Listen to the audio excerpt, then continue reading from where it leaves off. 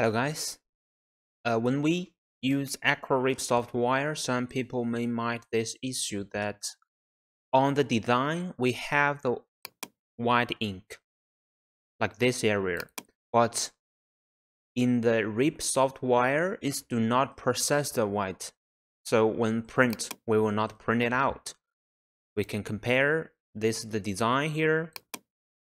We have the white ink, white design, but in the RIP software, you can see this blank. When we view the white, you can blank area. But how to solve this issue?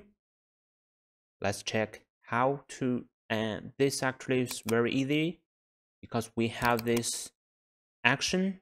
We double click, it will add to the action area.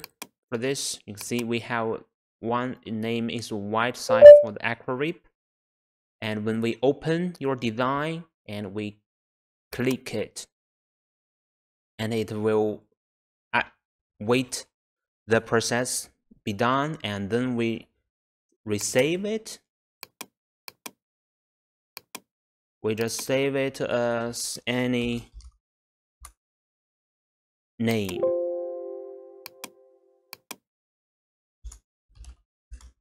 S2.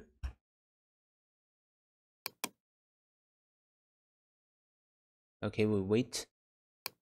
Now we have the test2 here. We open the test2 in the Acro RIP. Just wait a moment. And then we can see that in the white area we already have what we need. Just exactly like the design where we need the white ink, it's already have. We already have what we need. That will not have that issue. Just one click on the Photoshop and resave the image will be okay. Thank you.